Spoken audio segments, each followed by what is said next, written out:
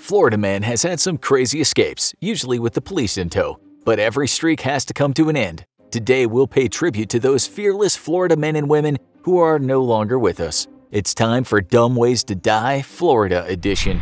A salesman from Hialeah was in a hurry in 1993, likely on the way to his next big hustle. But he may have been in a bit too much of a hurry. He was near Lantana, and witnesses said he was going around 80 miles an hour when his car swerved into the median lane and crashed right into a pole, killing the unfortunate driver instantly. It seemed to be a standard crash until officers checked what was on the man's body. It was an open sales manual indicating that he was in the process of reading as he was speeding through Florida. Looks like it wasn't just texters in the future who multitask themselves to death. Self-improvement is a good thing, but it's not always a do-it-yourself operation. Vera Lawrence was a middle-aged secretary in Miramar, but she always wished she was a little more, prominent in certain areas. She didn't want a boob job or plumper lips, she wanted to supercharge her butt. She couldn't afford high-end plastic surgery, so she attended a questionable plastic surgery party hosted by a friend.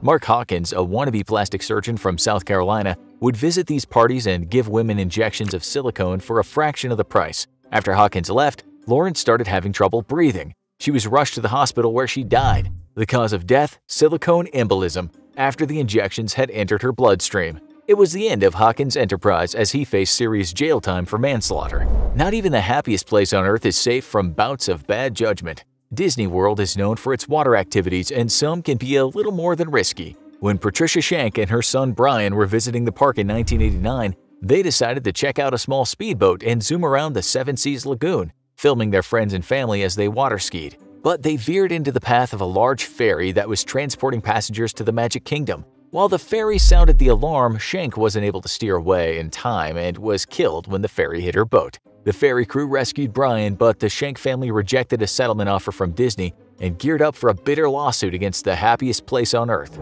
Sometimes pride goes before a fall. Molly German was a former gymnast in high school, but she hadn't gone professional. Still, she thought she was pretty flexible. And while staying at a hotel with a friend in North Fort Myers, she decided to put that to the test. She called out her friend and yelled, "Watch to see what I can still do," and jumped up to the railing of the second-floor balcony. She proceeded to do a handstand on the thin railing and lost her balance and plunged to the hotel patio below. She was killed instantly, and police ruled out foul play. It was just a simple case of a gymnastics move that might have looked pretty cool but was in the worst place possible. Sometimes when you gotta go, it's best to hold it. Sean Paul Montero liked to party, and he had enjoyed a wild night at Pompano Beach Bar in 2008. But he forgot one critical detail before he left the bar. He didn't visit the little drunk's room before getting in his car. His first bad decision was driving drunk, but that wouldn't be what would get him on the list. As he was driving home, nature's call hit him hard. He pulled over at the side of the I-95 freeway and decided to urinate, only to find that freeway traffic didn't make for a great bathroom. So he decided to climb the freeway wall, only to lose his balance and fall 65 feet to his death. When they say do not attempt this stunt, sometimes it's best to listen. It was 2008 and the show Jackass was at its prime. Led by Johnny Knoxville, the trained stuntmen and professional idiots entertained people by seeing how much they could injure themselves. Cameron Biberly and Michael Smith were huge fans, and they decided to pull off a stunt of their own. Biberly would ride in a shopping cart and hold on to Smith's SUV while Smith drove and picked up speed. But as they started their stunt, they hit a bump in the road, a literal one, as the cart's wheels hit a speed bump. The cart overturned, Biberly went flying, and his head fatally hit the parking lot. Smith wound up being sentenced to 4 years in prison for manslaughter, something that never happened on Jackass. They weren't the only daredevils to meet a bad end. Kleeman Plaza in Tallahassee was a tall structure, serving as a multi-level parking garage, and to a young man named Brian, it looked like the perfect place to relive some past glory. Brian was known amongst his friends as a daredevil, and previously that had been used for good when he saved a friend from drowning.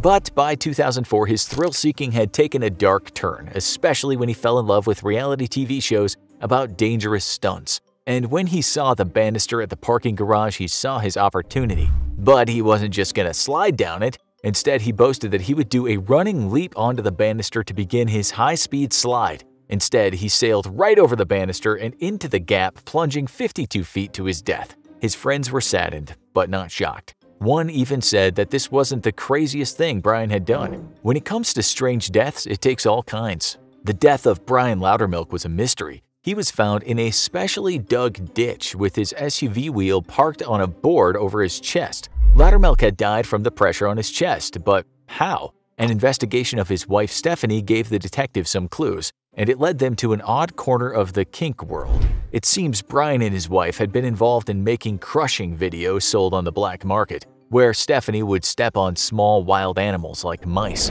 but they had apparently decided to move on to bigger things and thought a crushing video with Brian in the starring role would be the ticket to success. The wheel was too heavy for Brian, Stephanie faced criminal charges, and mice everywhere breathed a sigh of relief. Sometimes a few seconds can make all the difference. David Pedroso was a daredevil, and that was clear to anyone who saw him rolling around Punta Gordo on his motorcycle, usually without a helmet. But in 2008, he pushed his luck a little too far. The drawbridge to Minnesota Key would be frequently raised to let ships through, and Pedroso wasn't willing to wait for the slow ship traffic. So he decided he would beat the gate, gunning his motorcycle and speeding forward as the gates came down. It wasn't the best idea, as the lowering gates clipped his head, throwing him from the motorcycle and dealing him a fatal head injury. No one knows if he would have survived if he had been wearing a helmet, but it probably wouldn't have hurt. When you race traffic, traffic usually wins. It was 2008 when Cami Caruso hit the jackpot, winning tickets to a show of her favorite musicians, the Dave Matthews Band. She invited her friend Megan Thompson to join her, and they went to the Ford Amphitheater, only for a massive thunderstorm to derail the performance. The girls were soaked and seeking shelter, but they didn't want to wait for the bus to get to the casino across the road. They decided to test their luck with multiple lanes of heavy traffic on Interstate 4. The young women raced across the highway only to be hit by a car. Then that sent them flying into another lane where they were hit by several more cars fatally. Sometimes just getting wet is the smartest option. Sometimes you fish for big game, and sometimes the big game get you.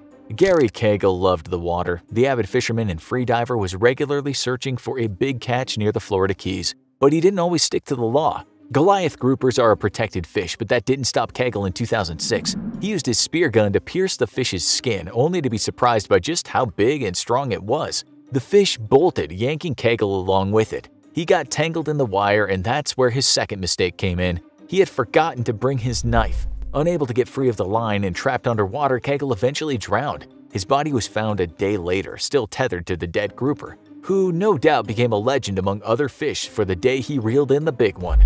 But one man tested fate with an even bigger beast. Daniel Dukes was a drifter who mostly stayed below the radar, but he would become a household name in 1999 when his body was found at SeaWorld Orlando. Not only was he in the popular theme park, he was dead in the tank of Tilikum, a massive orca that was controversially kept to perform at the park. Tilikum was known to be aggressive, killing 3 people in total, but the other 2 were trainers. Dukes had apparently snuck into the park after dark, climbed into the tank, and decided to either swim with the massive sea creature or interact with it.